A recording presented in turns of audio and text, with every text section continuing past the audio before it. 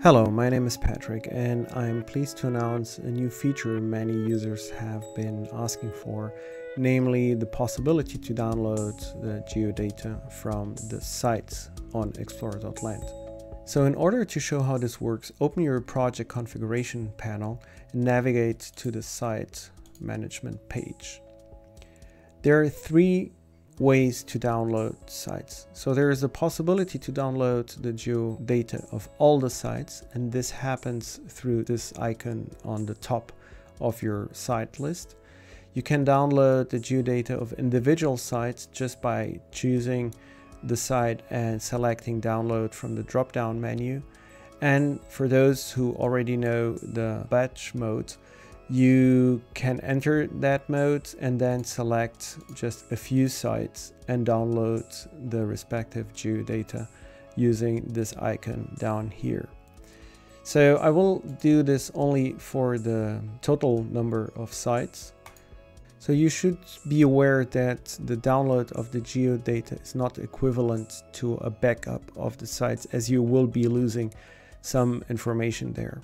Also, as the sites on explorer.land are composed by dots or also polygons, we have to deliver these in separated ways for technical reasons. So in this case, you see that we have selected a total of 63 sites, and all of them have also a polygon.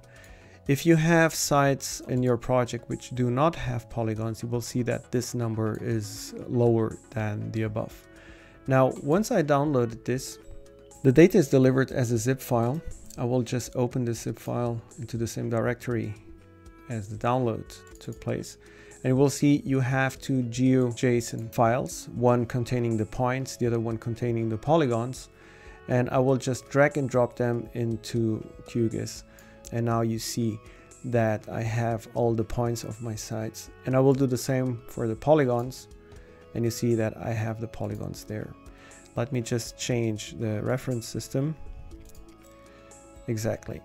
Now the good thing, or the interesting thing, is that the majority of the fields of the sites are also exported into the attribute table. So this might help you to do a more general analysis or just to style your project in a program like QGIS.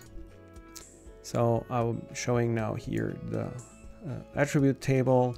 There is the internal ID of the site within explorer.land.